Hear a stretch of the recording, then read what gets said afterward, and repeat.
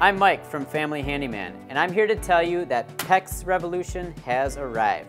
Well, it's been around for about 30 years now, but here in the United States, we are just starting to make it the standard of how we plumb our homes. I'll tell you why. There'll come a day when we talk about how we used to plumb our house with copper. But the thing with copper is that it's expensive, it requires lots of fittings, and you've got to put it together using chemicals, fire, and solder. It has a tendency to burst when the water freezes inside, and it can corrode over time. PEX doesn't do any of that. If you're going to be updating your plumbing or have some sort of new installation, PEX is the way to go.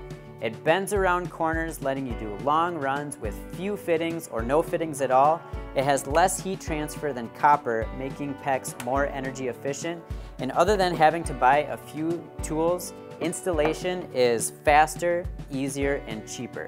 Now the best part is it can run off a manifold system, which is basically like running a garden hose from the supply, which is this, to the kitchen sink, to the shower, to the washing machine, and to the dishwasher.